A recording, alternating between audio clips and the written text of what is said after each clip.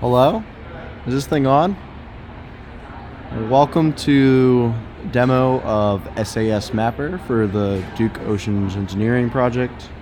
My name is Ryan. I'll be your host for the evening, and I will be going over the angle interferometry and the data co-registration part of the code. Don't worry, they're just big words, not really that complicated, and pretty straightforward. So let's get started.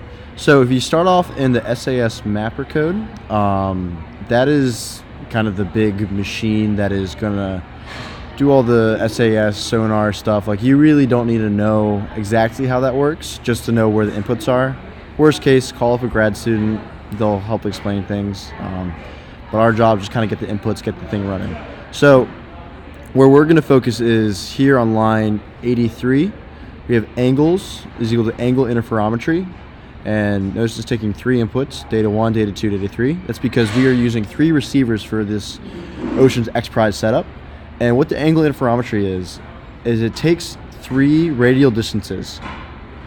So data 1, data 2, data 3. That is defined relative to each receiver. And using those three radial distances, we'll be able to determine the angle of where the data is located. So now let's go into angle interferometry. And this is the part that Brendan kind of mapped out. Let's pull up the MATLAB. Yes, so in angle interferometry, we are sending in our lists of radial data because the way the SAS works is we're getting back just list of like radial points, because it's going to send out a signal and measure how long for that signal to come back. And all the mapper is going to know is, hey, this point is at X distance away from the receiver. Doesn't know the time, doesn't really know the angle, just the radial distance. That's what angle interferometry is for, is to figure out that angle. So before we can even do all the fancy math of figuring out what the angle is, which is located down there, we have to co-register it. So what co-registration is, it's essentially guessing which radial points match up with each other. Because there's so many like radial points coming into the mapper at each time, because think about it, it's sending out a circle pulse from the receiver and it's getting radial data from all different directions. There's a lot of data coming in. So before we can even do processing, we have to figure out which radial points kind of match up with each other. And that's kind of what co-registration is at a basis. So in co-registration, we are running what you can call a fancy guess function. If you Google co-registration, that's pretty much all it is. It's just educated guessing to guess what points kind of match up with each other. So at the basis of the code, we are looping through one of the lists and trying to co-register it with another. Before we even try to do all three at one time, we're just doing both to R1. And in order to kind of limit the possibilities of which point match up with each other, we are using a min val, max val, which is defined by the length that the receivers are apart. Because, for example, if there is a point all the way out to your right, and then you have receiver 1 is in a straight line with that point, and then L distance away there's receiver 2. So if we look up, let me see if I can draw that in the comments. These settings. So like, oh, what's percent sign? We're not using Java. R1. This is distance L. R2. And then all the way out here is the point. So if we were getting a signal from this direction, this would be R2, for example, the radial distance to receiver 2, and then this would be R1.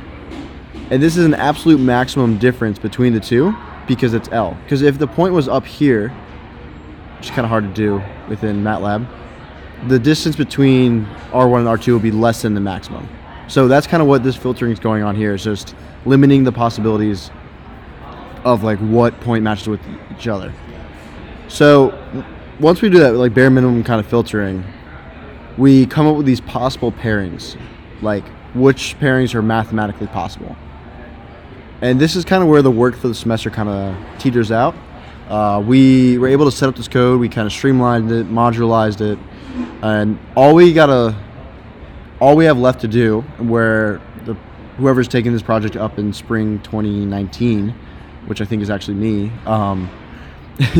you have to figure out the guess function. So what the guess function is, we created this kind of MATLAB function that will allow you to kind of research like what's the best way to kind of guess which pairing goes with which. And we have a lot of ideas for how to do this. I mean, currently we just have like a random data generator, which doesn't really work that well. But we're considering matching up based off of like radial, previous radial data, because in theory, if you're sending out a circular pulse, that means that you are getting data from every single direction. But that is something we'll play with next semester. If we look at the guess function, where's the guess function?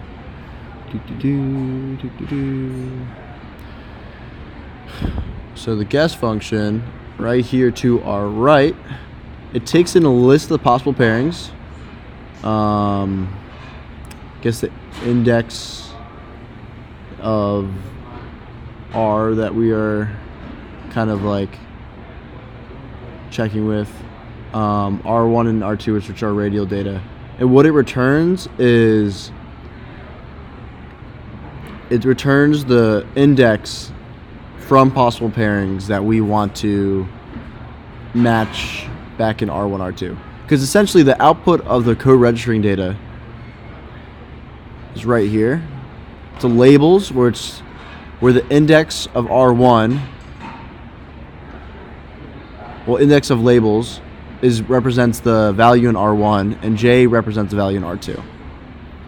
This is going to take like a while to just kind of read through the code. After a while, you kind of get like a feel for this, but it shouldn't be too complicated.